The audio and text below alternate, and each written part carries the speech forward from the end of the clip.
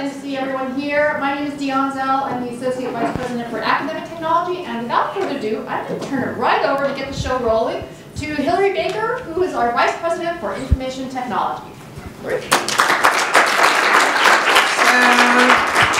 Good morning.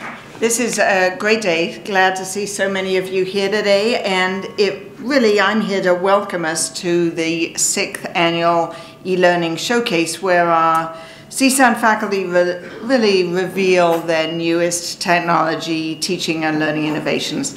We have a great showcase for you all here today, and especially want to focus that this is the first time that we have the Academic Technology eLearning Group and the Office of Student Success Innovations really joining forces, joining together to bring the best in teaching and learning innovations at CSUN. And it's just a proud moment, and it's a great collaboration effort between academic affairs and IT, and I love to see those every time we can have items such as today. So we're going to start this morning with the focus on the e-learning showcase. We're going to follow that up with lunch with the keynote speaker, Dr. Tia Brown-McNair, and we're so glad to have you here today. And then this afternoon with the Academic Innovation Showcase. Our Master of Ceremonies this morning is Dr. Kenneth Luna, Associate Professor and Chair in the Department of Linguistics and Teaching English as a Second Language. Ken also serves with us as an Academic Technology Fellow. And for those that don't know, our Faculty Fellows are faculty who work closely with the Faculty Technology Center to guide and support their peers in adopting new learning technologies. We're so pleased that Ken can serve in that role. We're always open to hear of other faculty interested in doing that, so I'll mention the plug there too. And I will at this point pass you over to Ken. It's all yours. Thank you so much, Hillary. I'm really excited to be here. This is the 6th year that we have this e-learning showcase, and it is the event of the year. For me, it is the event of the year. This is from faculty, showcase from faculty for faculty, showcasing what we do best. Teaching, helping our students, and helping our students succeed, okay? I'm always amazed with everything that my colleagues are doing, and every single year I learn something new, and I'm always in awe. Okay, so thank you for being here. So let's get started, but before we get started, we want you to be involved in this showcase. We want you to be participants in the showcase. So we want you to go to this address, pull your devices, any device that has access to the internet, your smartphone, tablet, laptop, and please go to this address, polev.com/csunpoll, okay, and you will see a question there that we would like you to answer, okay? polev.com/csunpoll, and you will see a question, okay?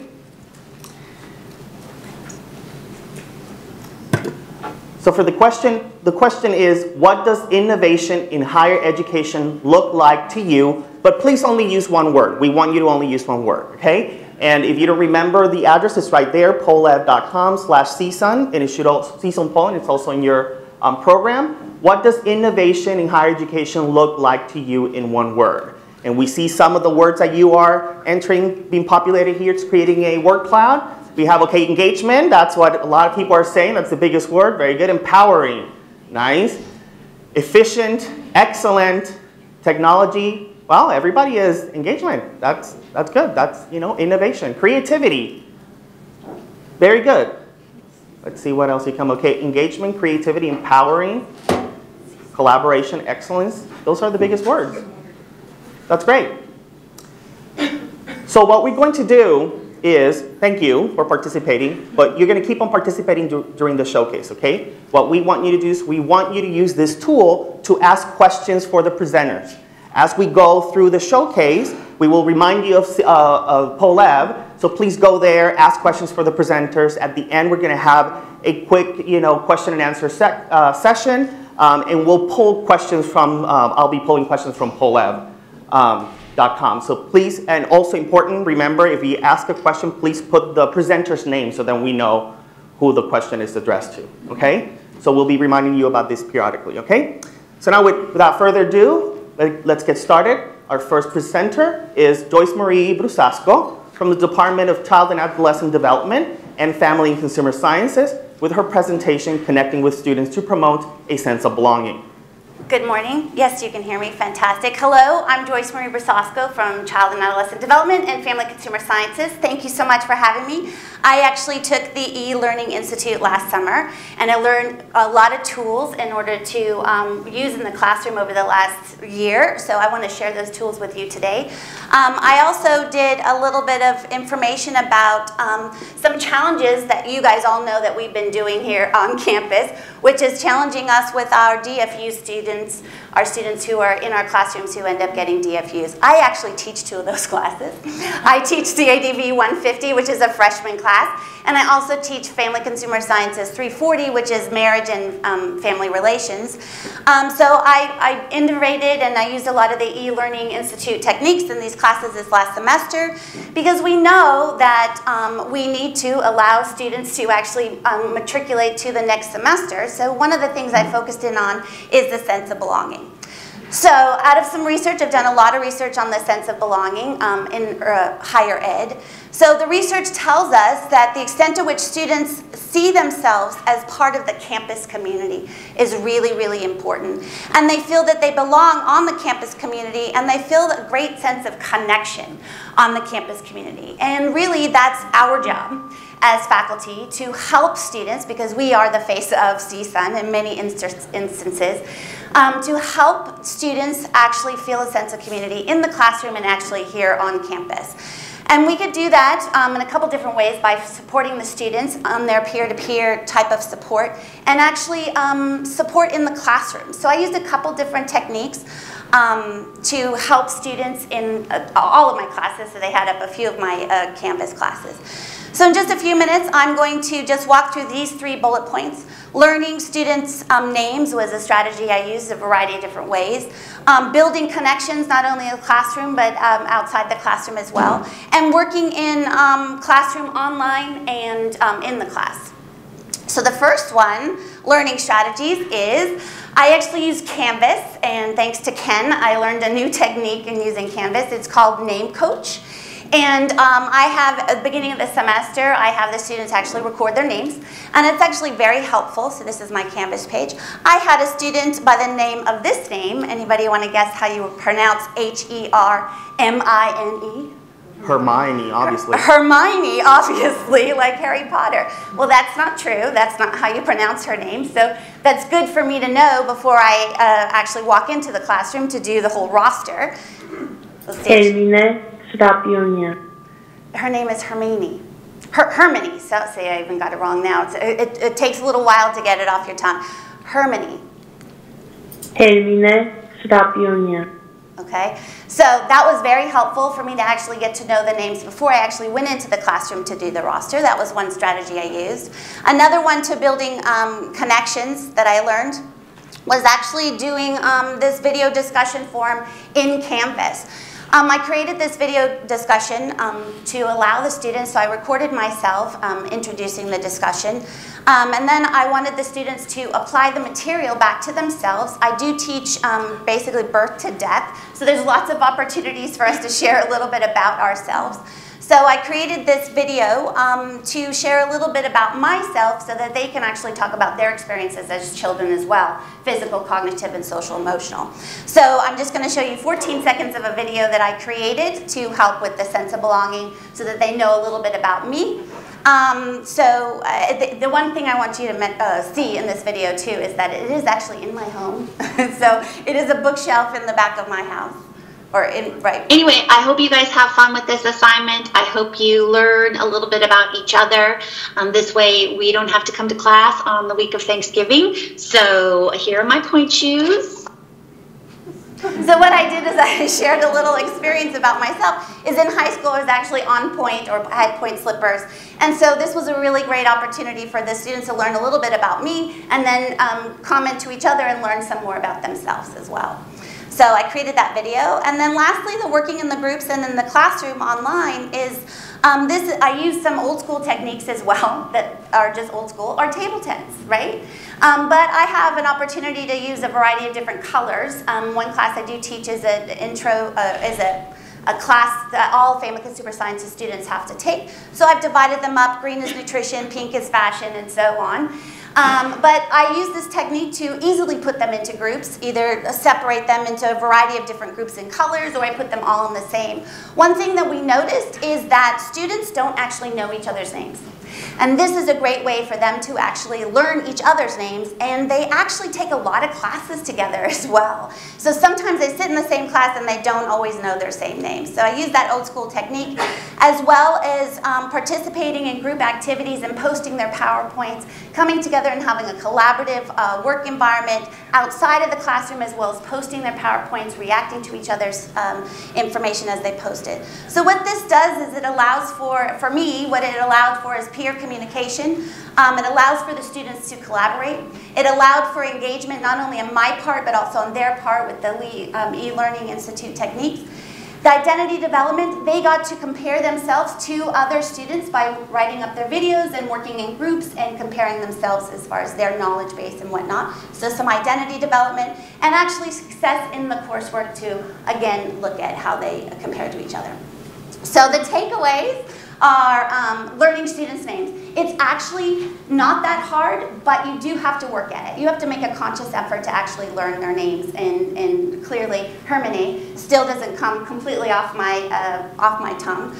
Sharing personal stories. When we share personal stories, we know that faculty can actually engage in some sort of engagement with them and create our humanisticness as faculty. And then lastly, allowing them the opportunity to do peer-to-peer interactions in a variety of different ways, online, in the classroom, and also they all had to respond to each other's videos too. So that's what I did, and we have a whole table left of all sorts of other faculty. So thank you, Ken.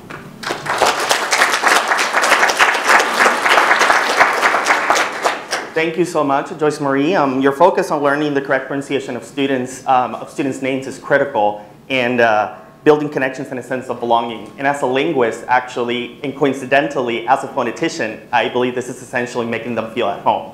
I also liked how you're basing your strategies on actual research and literature on the subject, which we should all be doing as academics. So great, thank you. Remember pollab.com/CSUN. Poll for questions. Next up, we have a video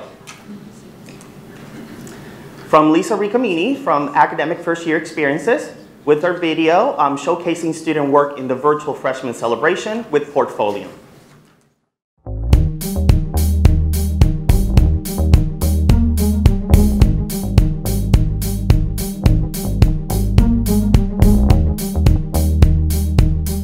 The Freshman Celebration is a 2-day event that we hold every fall, and it takes place both in the room and also there's a virtual component to it.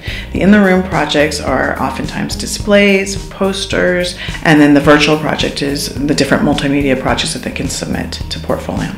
Portfolio is used in Virtual Freshman Celebration as a way to put all their projects together in sort of a clear, concise format. For this project, I decided to do a video.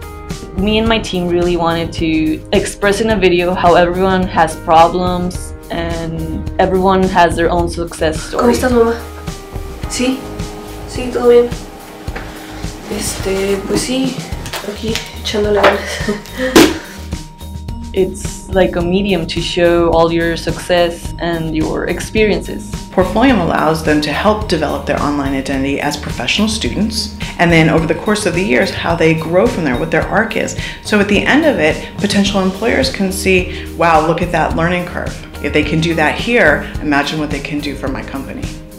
The Freshman Celebration was a project on Portfolio. I had to deal with the book that we read in that class. We had to apply to it, how we related to the book.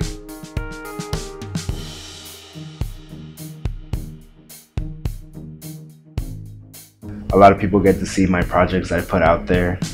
I get a lot of feedback, and you can connect with other people. I like that. It's pretty nice. Faculty who have traditionally done in-the-room projects are now looking at perhaps submitting Portfolio projects next year. Because they have seen the energy that is around Portfolio, and they've seen students be engaged in each other's projects, and they also realize that this is part of helping students develop their online persona, for the long term over their academic career.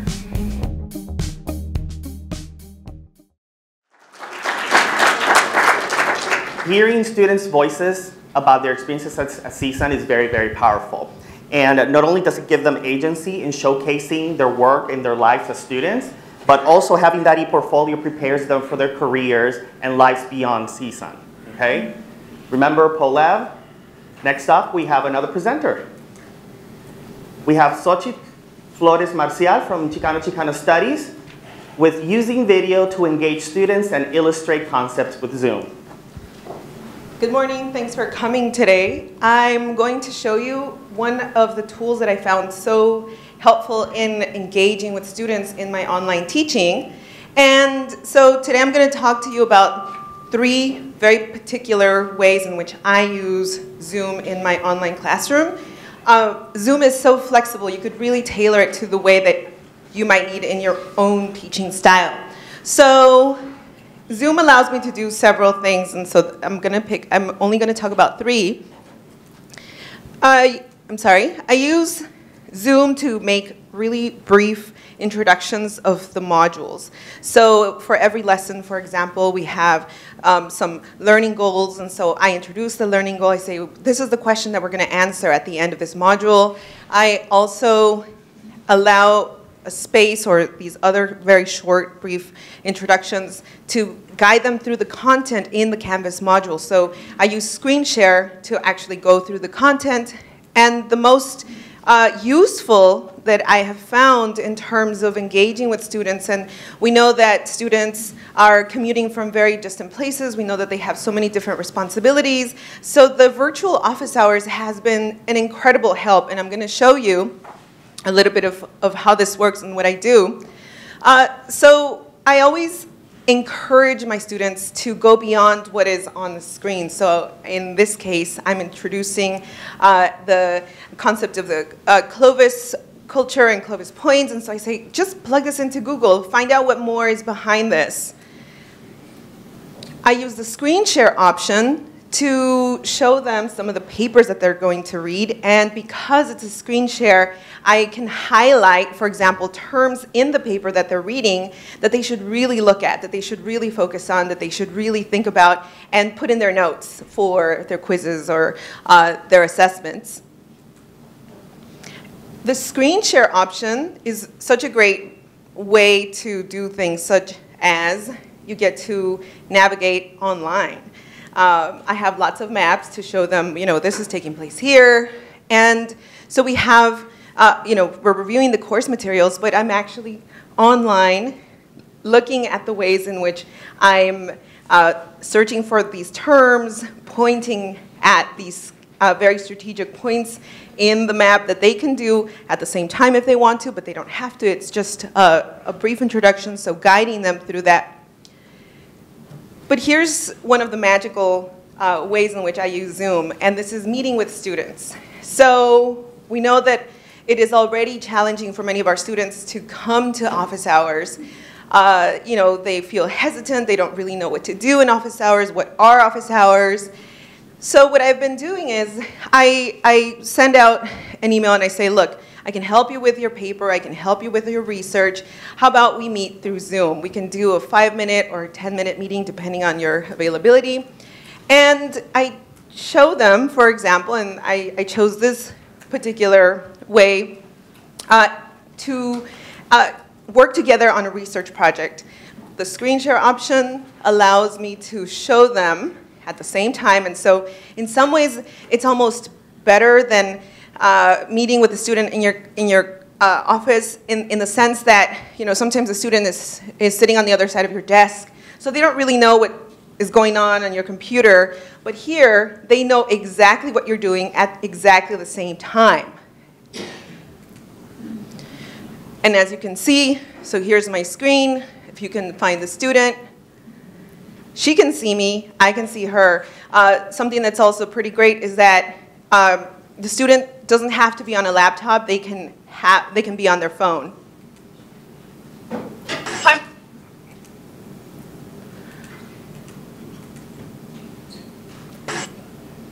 I'm pushing the buttons too fast, I think. Hi, Michelle, how's it going? I'm well. Okay, so let's do this quick research on Zapotec history. Everything that I do on my screen, you can see. We're looking into Tequio projects.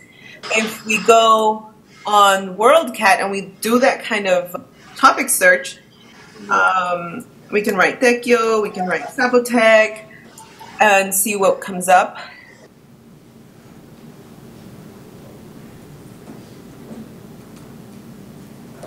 So just a really quick, brief example of what they can see while I'm doing this research. She could see the paper that I was working on at exactly the same time. We were doing a the find option to find those terms, and the student was pretty impressed. So what did the students say? This is real feedback from the students. This is one of my engineering students. This is one of my master students, and so the master student was about to start writing their thesis, and they said, I don't know how to get started. I don't know what to say in my introduction. I don't know what, I have all this information. And we used Google Docs, and we used the screen share option. And so I said, okay, type up a sentence, just whatever you want to say, just type it up, and then let's start from there. And they just thought, wow, I had no idea we could do this. And we were working on the same document, live, in real time. And they were pretty impressed. And then the students who have those challenges, coming to campus and meeting based on, our difficult schedules, faculty and students, often, we cannot find a time to meet. And so in the last comment, this was a student who was driving 50 miles away. I think we're driving from Lancaster, but I also had a student who was driving from Victorville. And if I remember well where Victorville was, I think I remember it somewhere like toward Vegas somewhere. So they were driving from Victorville to come take their courses all in one day. So they were arriving very early in the morning and leaving very late at night. And so this tool really allowed me to connect with the students, to find a space that really, worked for both, and to do the kind of work together that, we could do, of course, in person, but this is, it's like you kick it up a couple notches, and it's pretty great. It's very powerful, and I highly recommend it. Thank you.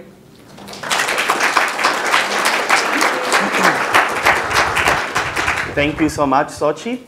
Wow, okay. I mean, Zoom is a really, really powerful tool, and I've actually used it. You see it in action in something like virtual office hours. And I've actually used it in my own classes, and the students really like it.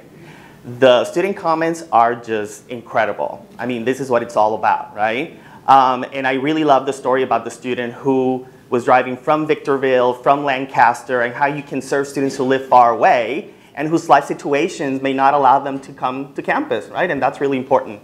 So thank you so much, Sochi. Okay, Polev, remember for any questions. Next up, we have another video from Nancy Carr from the Department of Business Law with leveraging Canvas analytics to help students succeed.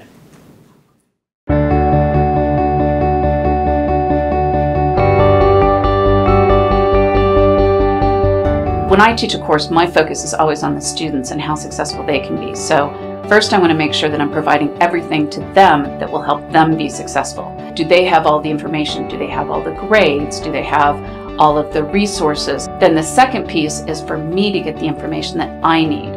So looking at the analytics so that then I can either change what I'm doing in the classroom or to see that there are students I need to follow up with. The way Professor Carr utilizes its tools is very, very helpful in terms of keeping the class very, very structured. I have a Canvas set up so that every time something is graded, it comes to my email. I open it up and I see what the grade was. I see the criteria. She has it really well explained, the criteria that she wants on every brief. I look at the gradebook and see how students have done on maybe a particular exam or a quiz or something like that. Up in the top, there's a little drop-down arrow, and it says message students who. I could message students who performed above an 80%. You know, every now and then students just need a little boost, you know, to know that somebody's noticing that they are doing well. With the message students who performed below a certain grade, then I can offer that they can come to my office, we can chat about where they might have gone wrong, or offer them additional resource, or, you know, just something to let them know it's not a reprimand, it's not a punishment, but let me know how I can help you now so that you'll perform better the next time. And under the assignment, she has a comment, and she just makes sure that I understand the context of the assignment and just do the right thing for the next time. So I've actually noticed that I understand the class much more. It's a very difficult subject to grasp, but with Canvas, there's links, there's tips, and it has helped me improve my grades. You know, certainly the Canvas analytics are so helpful so that I can adjust my teaching to either change the quiz question or to repeat something that I taught in class that maybe everyone didn't grasp. So those Canvas analytics really help me to help the students be more successful.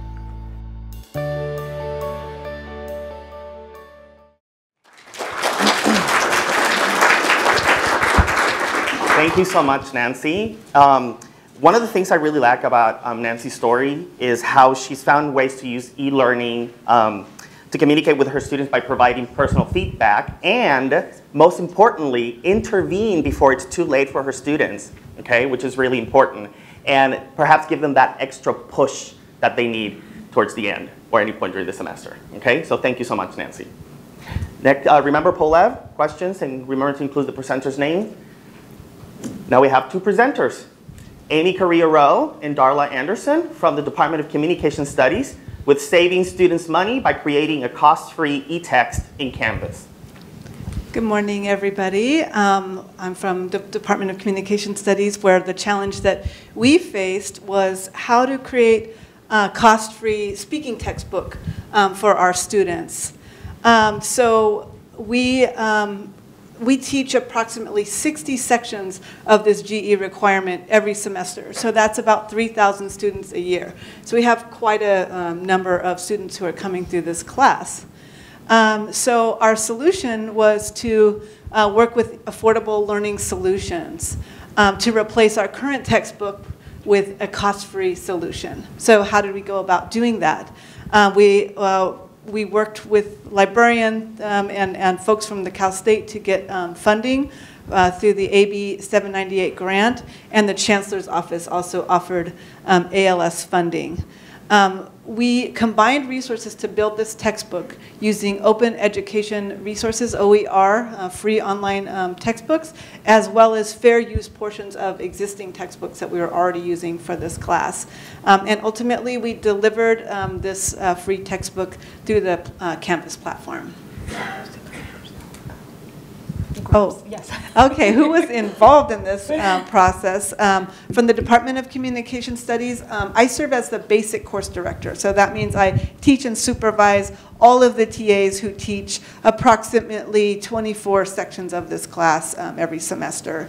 Darla Anderson and Denise Lorette are lecturing faculty who have been teaching Comms 151, the basic course, the public speaking course, for a number of years. So we were the comms faculty. We worked with Isabel Ramos and Lori Burchard from the library, from the Oviatt Library ALS project. And we also work with the instructional designers from the Faculty Technology Center. Okay, so I'm Darla Anderson, and so how did we come about getting this textbook? Well, fortunately, there's lots of resources out there. We did this about a year ago, and as I understand, there's actually been more places to search for OER materials. We used Merlot OER Commons. We also used copyrighted material, and under fair use, you can use 10% of the entire text. And then we also were able to, you're able to use permalinks that allow you to access the library's holdings. So this means you can make articles or books available to students in Canvas. You just put the permalink on a page, and they're able to go through and use that material. And we ended up with a textbook from a variety of sources. We used mainly from Stand Up, Speak Up, and public speaking project, because those were open source materials. So much of the book comes from that, the textbook that we have available. We also used regular traditional textbooks because they had specified material that was particular to what we wanted to do, and we had assignments and materials built around that. So for example, the Cindy Griffith book is a book that has information about invitational speaking. So we used a portion of that under the fair use doctrine, and it became all together, and this is our course. This is our home page, and we use the module system that the learning designers suggest, and the students go from there to each of these modules that are, it's a 30 module system, so if you're teaching the class twice a week or once a week, it's easy to adapt to that. And then this gives you 2 examples of the modules. So we have a discussion forum, which we have the materials available, and then the students engage in the discussion forum, or this is typical of when we have a reading. So we have I'd love to talk about all those materials that we put together because it takes so long and you really want to share it with everyone, right? But you can see we have intro pages, keywords, the study guides, as well as the text. And the text is available as a PDF. This is how the students see this, and we have the entire textbook for the class. They're able to read it online if they want to, or they can download it, or they can print it out. So, we all have our own way of wanting to look at material, and this allows students all that options. So once we got the text up, then what happened? Amy's going to tell you about that.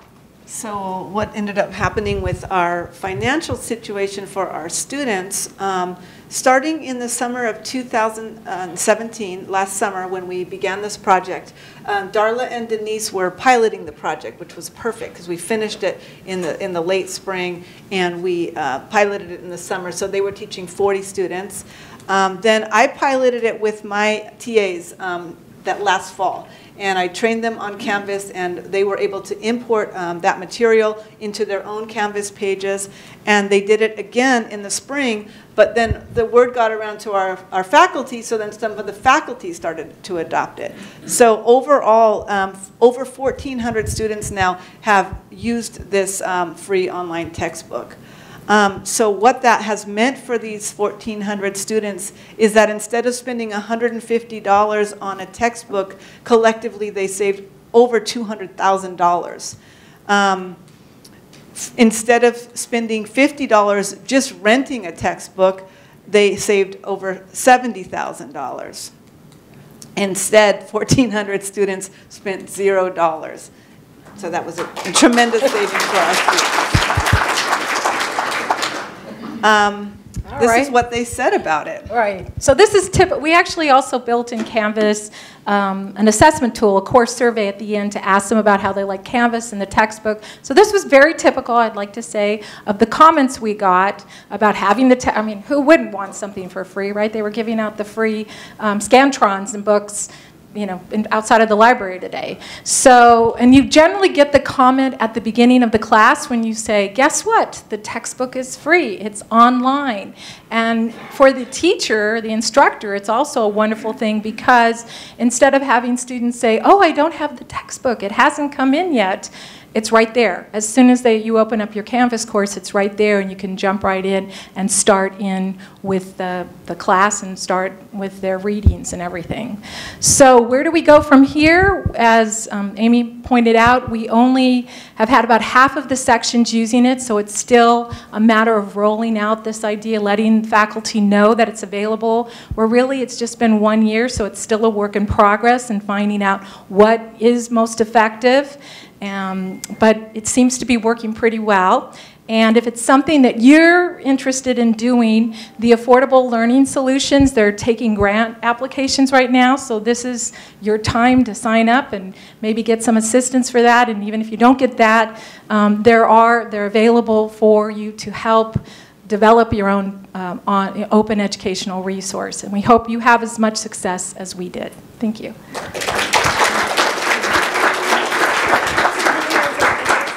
This is a perfect example of what the Affordable Learning Solutions Initiative can do, okay? So there's money out there, so please apply and use these opportunities. And if you're interested in something like this, I'm going to point out, Ding, back there in this table, she's raising her hand, okay? Just make sure that you capture during lunch if you're interested in this.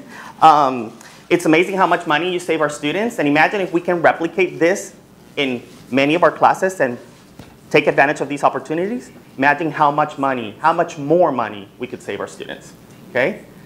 Remember Polev for questions.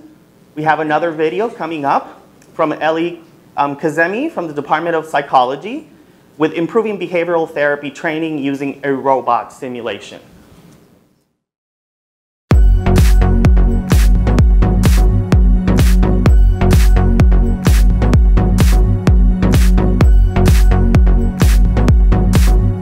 So we've been doing some research where kids with self-injury, for example, have to be across of a therapist who does these assessments with them. It's difficult to teach these assessments with real children, whereas the robot self-injures without real injury.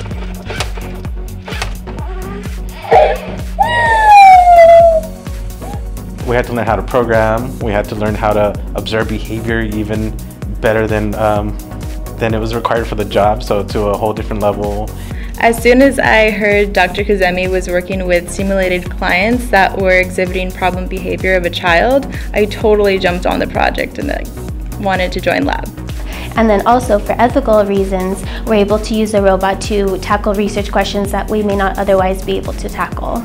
So if you think of the interaction of a child and a caregiver, if I'm giving them performance feedback, the child may also behave differently under those conditions. So you don't know if the feedback is affecting the child or the therapist that you're working with.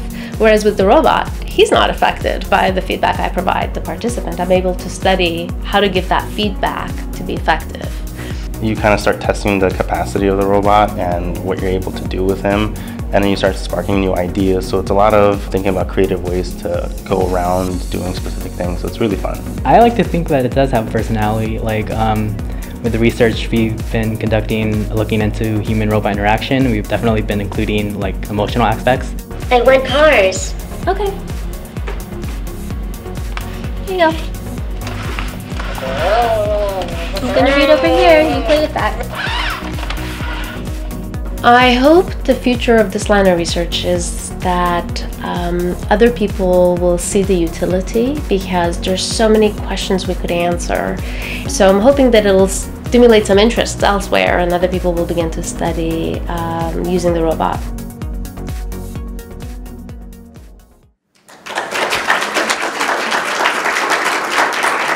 Thank you so much, Ellie. And this is a prime example of the innovation, the kind of innovation that's happening at CSUN. Not only is this mind-boggling, but it's all about providing our students with real-world application of the skills acquired while here with us at CSUN. Okay? Remember Polev for any questions? Now we have another live presenter, Grishma Bavsar from the Department of Health Sciences with creating online interactive lecturettes with H5P. Good afternoon, everyone. Today I'm going to be talking to you about my class, Health Sciences 314. It's called Organization and Delivery of Health Services. And it's an introductory upper division course with mostly juniors and a mix of public health and health administration students. We teach 4 sections of this course every semester with somewhere between 30 to 35 students per semester, or per section. And I've converted this course to be fully online and asynchronous, meaning that students don't have to log in at any particular time. They kind of do the class at their own time. So I started teaching this course in the face-to-face, very traditional manner. It was 2-hour, 45-minute lecture. And I used different strategies and techniques for engagement in the class that I learned through faculty development. So I used self-knowledge checks where I checked in with students using Poll Everywhere like we're doing right now to make sure that students were understanding the material. I used exit tickets to figure out what students thought were the muddiest points, what they thought the most important points were in the lecture, and we just did low tech on index cards at that point. I used Think, Pair, Share, where students thought about a question that I posed to them. They'd work in small groups or in pairs, and then they'd share out to the entire class. And then lastly, I used the jigsaw method for things like what are the 10 characteristics of the healthcare system. And then I'd break them up into 10 different groups. They'd work together in their little groups and then report back to the entire class. So I redesigned this course in the summer of 2016 after taking the eLearning Institute to be fully online at that point. And I learned a lot of great strategies and tools from the eLearning Institute. But the key takeaway for me was that I needed to find the right tool for the instructional strategy that I was using.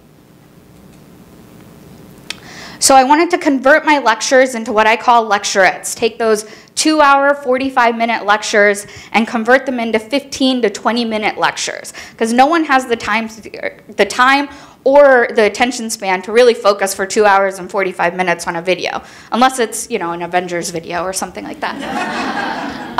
So I condensed the material down to those 15, 20-minute lectures, and I use Camtasia to do that. And then all of the rest of the material, I use different activities on Canvas, like assignments and quizzes and discussion forums, to really engage them with the material.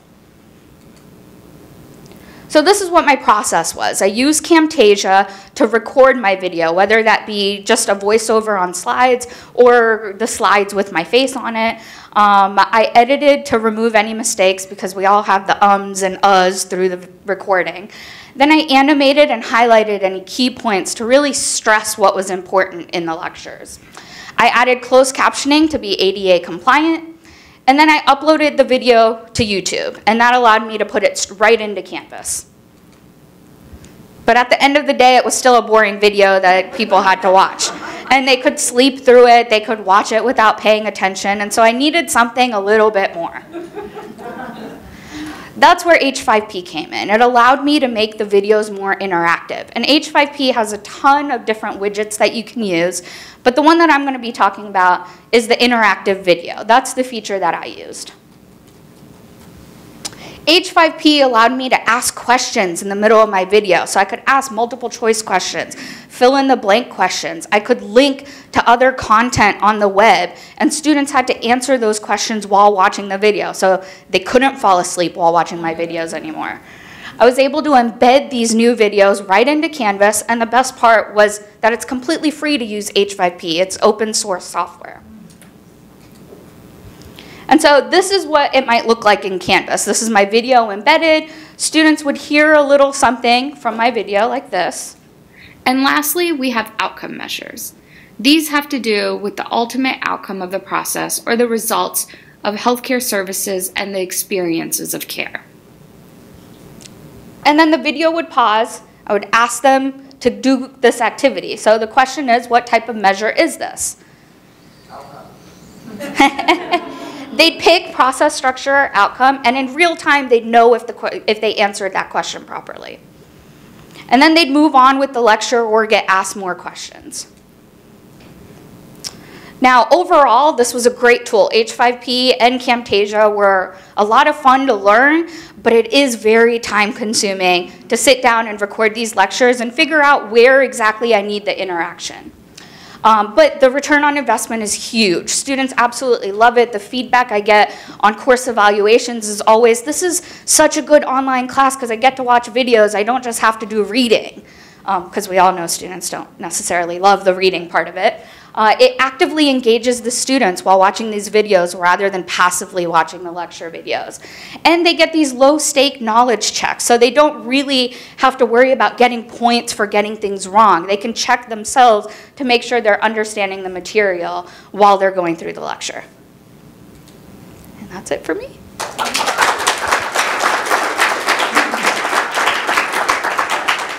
So this is really interesting because some people tend to think that online classes, right, are not engaging, not interactive, not rigorous enough. Thank you, Grishma, for showing us that this is a misconception and it's really not relevant in today's world with today's students, okay? In addition, another thing that I really like is how you leverage the power of technology to choose the right tool for an instructional strategy, and that's very important. Thank you. Polev. Next up, we have a video from Mariano Losacol from the Department of Biology, who's also an academic technology fellow and the lead for our artificial intelligence exploration. with a video exploring artificial intelligence innovation for faculty and students.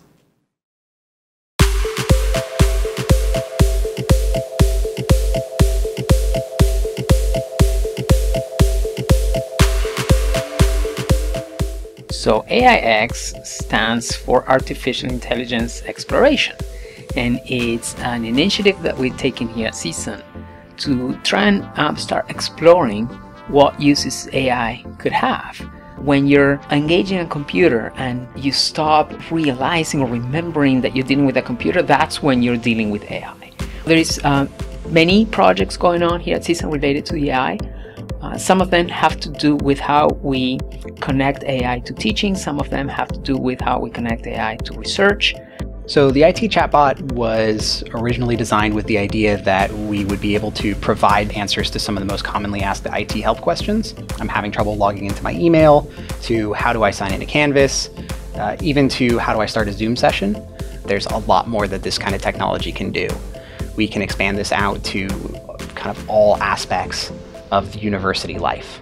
There are some initiatives or there are some projects dealing with how to use AI with the administrative side of CSUN.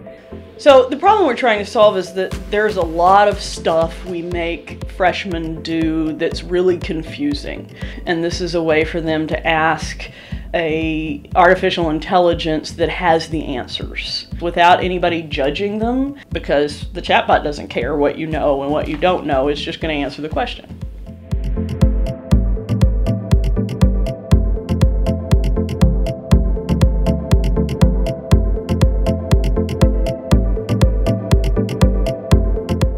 So AI Jam was a student competition where we invited students to submit projects that dealt with innovation and research. It allowed us to match the faculty interested in the research with the talented students that could actually implement it using the AI tools that they had learned about and learned to use. So what I'm hoping for the future of this initiative here at CSUN is that we can be at the forefront of this revolution. I'm also hoping that we can identify key questions that will help the industry improve their tools. It's not so much about how many products we can put out, it's also about how many meaningful questions we can pose to be able to work on.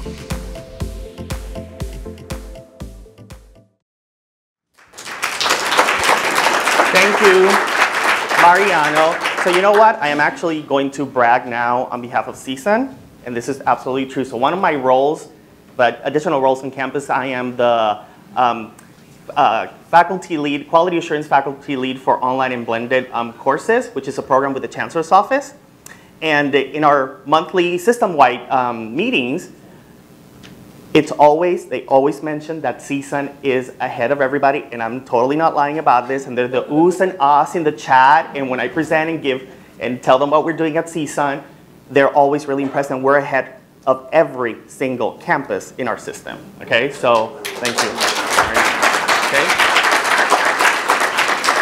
So that's it for the presentation part of the faculty presentation, the e-learning showcase, but I'm going to turn it to Dion, who's going to talk about AI, artificial intelligence. Yes, thank you, Ken. So I get to close it out with a few words about AI and then some thanks. So we saw a glimpse into the future. It's been a very busy year this past year with regard to our faculty exploration into artificial intelligence. We had a series of brown bags where faculty came in and talked about how AI applies to every single discipline from the arts to the sciences. And even if you can't see it, it has an application. It's pretty exciting. There were a number of guest speakers, so as part of a broader campus initiative, there were speakers here from Facebook. The vice president for Alexa came and spoke, and also a key executive from NVIDIA. I love asking this. Does anybody know what NVIDIA is? You will soon. It's the company that makes the really powerful chips inside the computers that are capable of running AI. So it started out in the gaming industry, to run the really powerful rendering of the 3D, and it completely pivoted to head towards AI. So that's how important it is. We also explored the ethical implications of artificial intelligence. So we had a faculty member, Rob Gresses, from the philosophy department, lead us through that one. And as you can imagine, that was absolutely riveting. And then we looked at the world of research. And we had Chris, who I see in the back of the room, wave your hand, led us through some of the emerging research opportunities for faculty to explore artificial intelligence, whether it's using it or applying it. And he is actually going to expand that out. So for next year, there will be, and even starting over the summer, I believe, an affinity group for faculty who are interested in looking at using AI in their research. So if you're interested, please do connect with Chris back there. Next year, what's coming next year?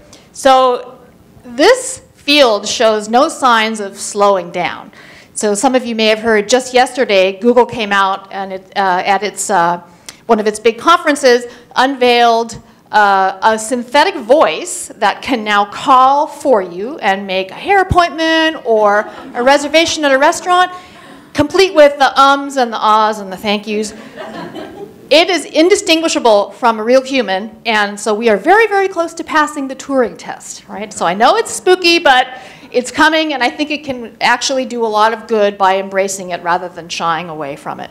We're going to take a deeper dive into certain areas, one being research, as I mentioned, another being probably assistive technology, which is very near and dear to CSUN's heart, or we might look at the concept of the Internet of Things, i.e. the connected campus. So when you start to have every device can talk to every other single device, you can make some pretty amazing things happen. So it's going to be a filled next year. We would love to hear from you. So if you have any ideas that you would like us to explore or explore with us, we would welcome those. So please feel free to email me and we'll put those in the hopper. So that's it for AI. Now I'm going to close this morning session with a few thank yous. So those of you who you know who you are, let me start with our talented faculty. Where would we be without your innovation and your bravery to pioneer into this new world? So we cannot thank you enough for that. Ken Luna, our incredible master of ceremonies. Ken, take a bow. Thank you, Ken. We have Hillary Kaplowitz and the entire eLearning team. Thank you, Hillary. We have our Vice President, Hillary Baker, who works closely with the Provost to enable all this. And finally, we have you who could join us here this morning. Where would we be? We couldn't share any of this if it weren't for you, so we thank you all for joining today. So I will now turn it over to Ken. If we have a few moments for some Q&A, I think we'll get to your poll everywhere questions. Yeah, we do have time for a couple of questions. Let me actually, you can tell that this is eLearning because I have a tablet and I have to pull my phone to look at PollEv and see the questions, so give me a second. All right, so the first question is for Amy and Darla. So we're going to use this great tool, the Catchbox.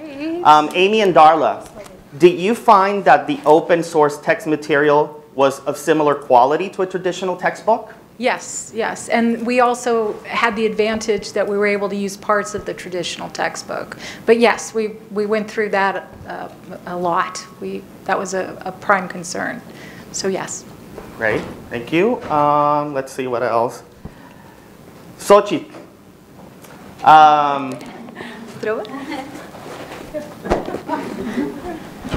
Has Zoom office hours proven to be easy to navigate for the students, and what challenges, if any, have they encountered?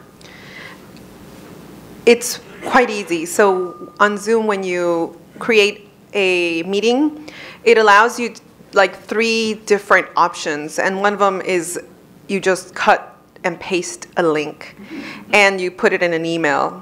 And I always tell the students, you can play around with it before we meet. How about that? Just 5 minutes before our meeting, 10 minutes, just play around with it and see, if your microphone's working, because of course the technology might have some problem. You know, their phone might not have a good speaker or something.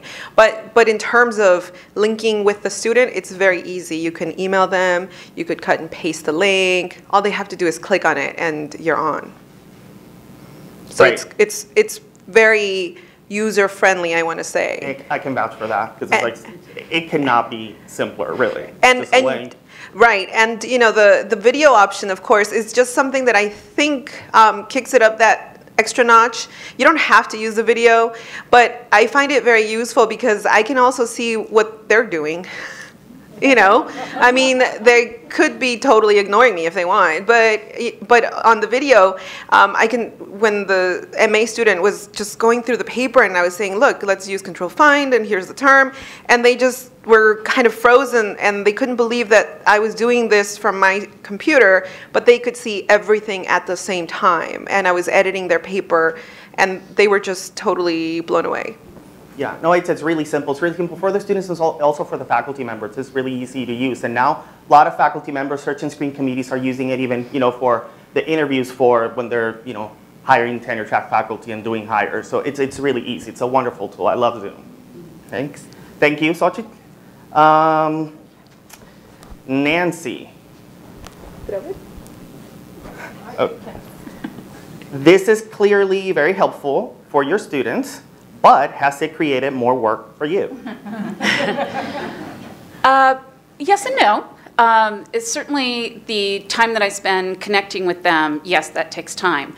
But if you connect with them early and often, then you don't have the bigger problems later on. So yes, there is an investment, but after all, we are here to help them, right? So I'd much rather be sending them congratulatory notes or probing them with things that they can do to improve early on, rather than having them in my office after they failed an exam, and then we're trying to figure out what to do. So yes, it does take some time, but I think the investment is well worth it. Thank you, Nancy. And I think that's it for now. Time's up. So we've concluded our e-learning showcase portion of today's presentation and event. So now I'm going to turn it over to Christy Michaud,